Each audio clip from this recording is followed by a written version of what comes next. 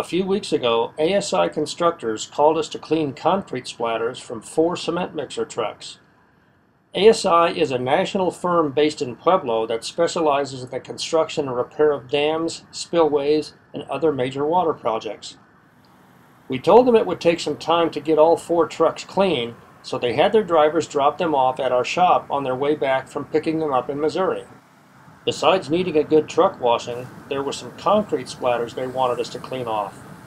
Cleaning concrete and cement splatters from cars and trucks without damaging the underlying surface can be a challenge.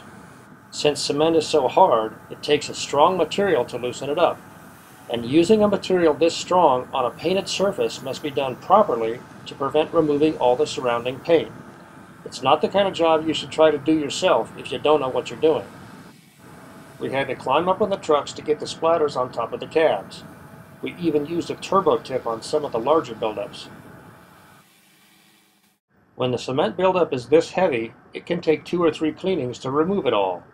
The labor and materials needed for each application builds up, so we emailed pictures so our client could decide how much they wanted done.